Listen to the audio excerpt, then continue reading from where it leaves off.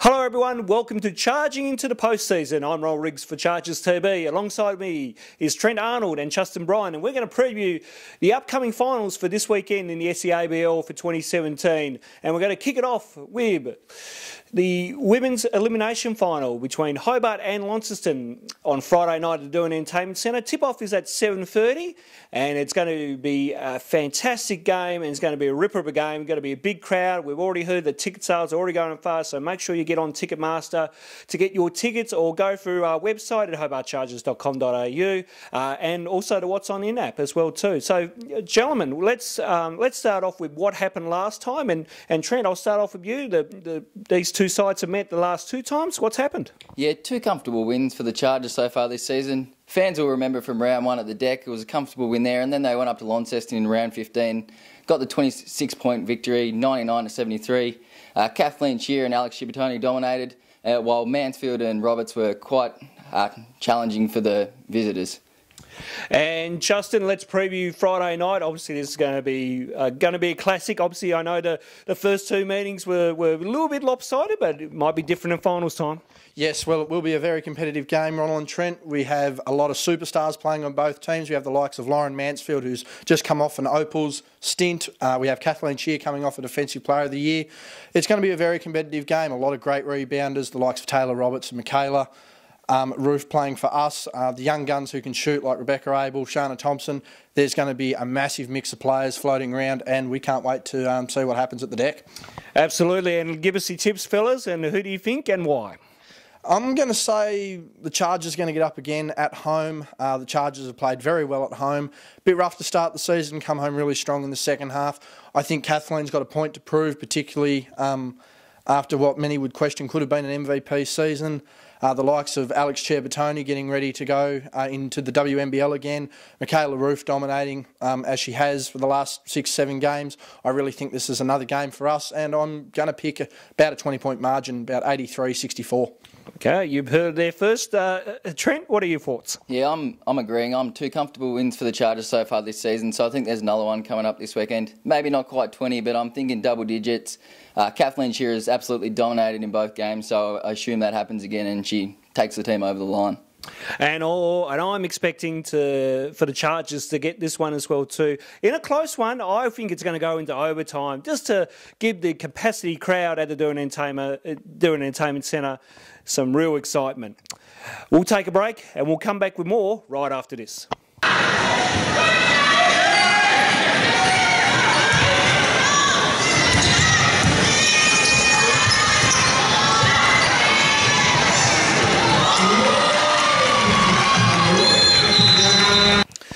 Welcome back, and as you've seen in the commercial break there, Michaela Roof hitting that three-pointer in Launceston at the end of the first quarter to pretty much seal the deal for the Hobart Chargers against the Lonnie Tornadoes there. We're going to preview the men's semi-final now. It is Ballarat taking on our very own Telstra Hobart Chargers. Obviously, Hobart finishing second and Ballarat finishing first.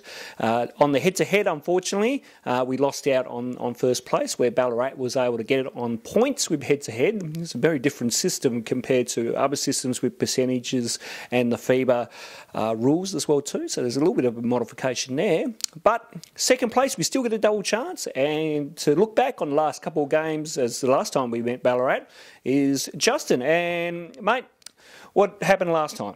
Well, last time was a quick turnaround for the Chargers. At home the previous week in round 10, we managed to win by 8, 95-87. And then the following week, back over, we lost 81-76. So we managed to split the games during the season. Just real shootout games, few statistical anomalies like teams winning rebounding matches and not winning the game, or teams turning the ball over more and still somehow winning the game. So, yeah, real topsy-turvy sort of battle during the season for both teams.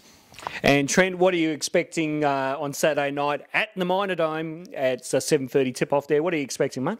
Look, Ronnie, it could go either way. Like Justin mentioned, the regular season was split, and it really took a hot shooting night from Hobart to win at the Kingborough Sports Centre. So we're going to have to see a repeat performance, I think, of that if Hobart is going to get over the line and take the win on the weekend.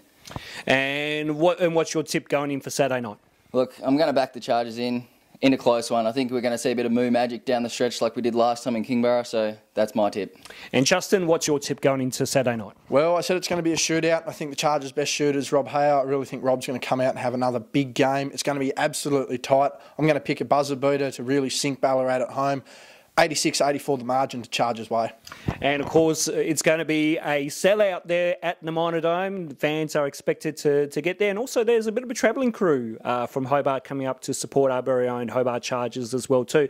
I'm expecting the Chargers to get up on this one. I think they're due for another win against Ballarat. And I think, Muo and Whitehead and Hayer will have a huge impact on Saturday night. We'll take a look back now on some highlights from the Chargers season, especially in the men's, and you might see a dunk from Tommy Garlip as we take you to the break.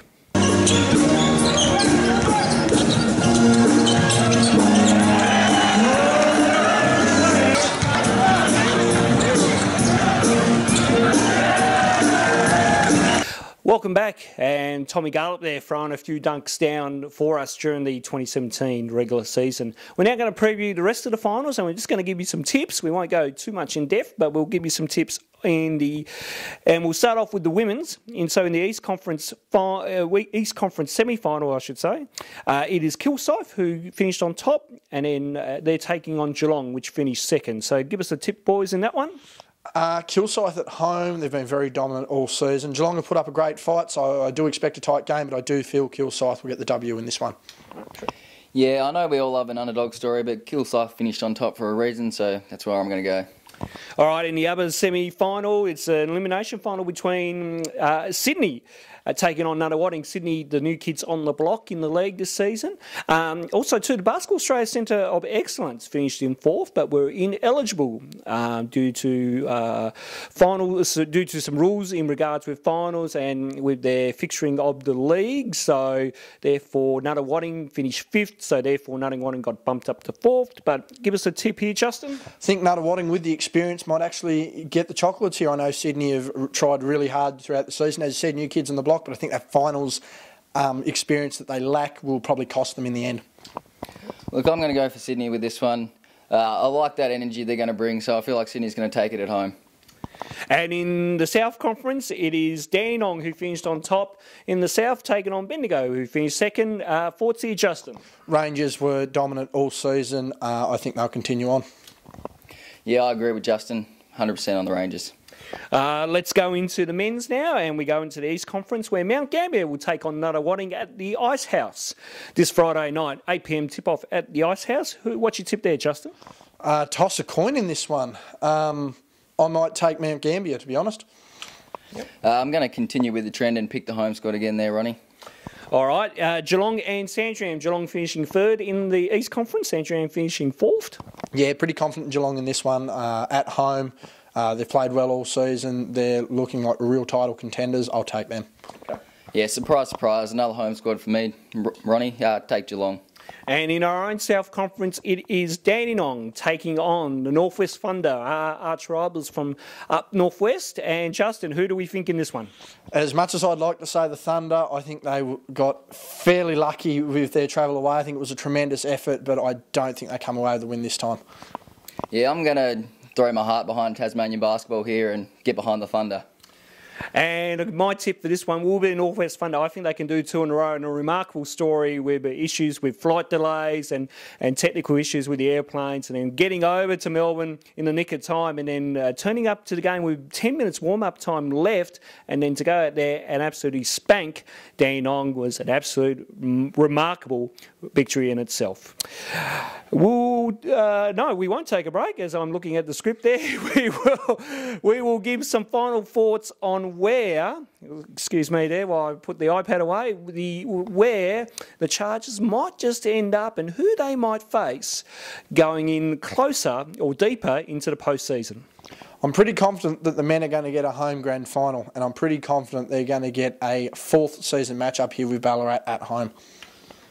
Yeah, I'd love to see the home final. I think we all would, and that's what we're going to be rooting for here. And what about in the women's? Can the ladies advance next week?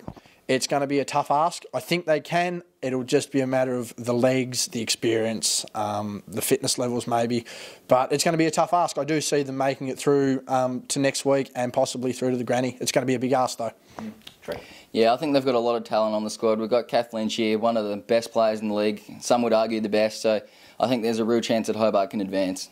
And for me, I think the not the Lady Chargers, my apologies. The Hobart Chargers women's side will advance through to next week. I think they'll get the win over Launceston, as we've said earlier in the broadcast. And I think the men will also get through to a grand final. Who they'll face, I think it will none other be than Ballarat. We'll see them in 2 weeks. And in the women's, I really think it will be Dandenong. We'll see in the grand final.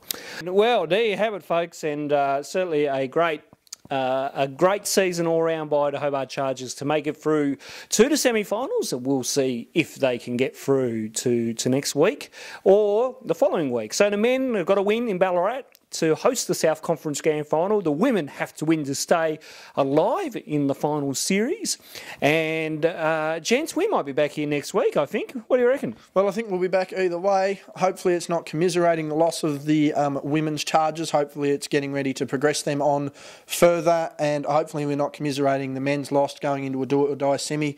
We're preparing to go into a conference final. So positives all around here for the Chargers. Oh, Trent? Yeah, I'm looking forward to recapping 2 wins and previewing another 2 wins the week after. So. Well, there you go. You've heard it first from the boys here in the Chargers TB crew. So Friday night, 7:30 tip-off at the Durham Entertainment Centre. Make sure you get your backside trackside. To use a quote from Dwayne Davey earlier in the year, and it's going to be an absolute ripper of a game. We're hearing that there are a lot of Launceston fans making the trip down by a bus and car, and we expect all Hobart Chargers faithful fans to get along to the deck and support your team, the very own Telstra Hobart Chargers. We hope you enjoyed our first little preview show called Charging into the Finals, and we'll be back next week here on Chargers TV.